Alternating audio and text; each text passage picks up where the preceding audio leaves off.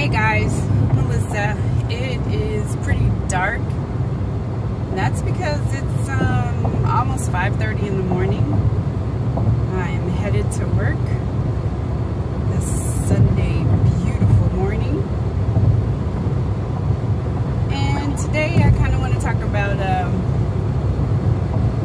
honey-do list. Yeah. My team has made a specific challenging each of us to 90-day videos, and so that's why I'm filming this one on the way. Got a long day ahead of me at work, and since we just completed, that sounds so bleh. Since we just came back from Nashville a couple of weekends ago,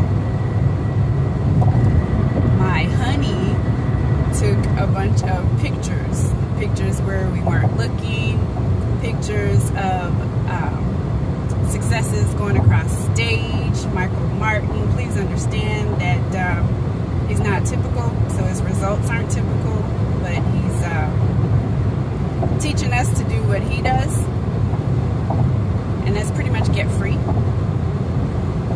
But back to the honey-do list. Honey, would you please get those pictures to our team? Serious request. If you would just get those pictures to our team, you know, work on it today, like while I'm at work, and you're at home, just hanging out. I do have actually some honey that I'd like you to get for me. You know, the little USDA organic small jar of honey. I think it's like $4.08 at Shop and Save.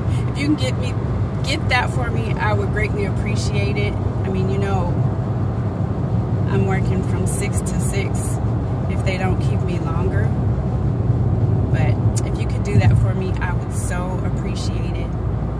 Our team would appreciate the pictures. And I'm so glad you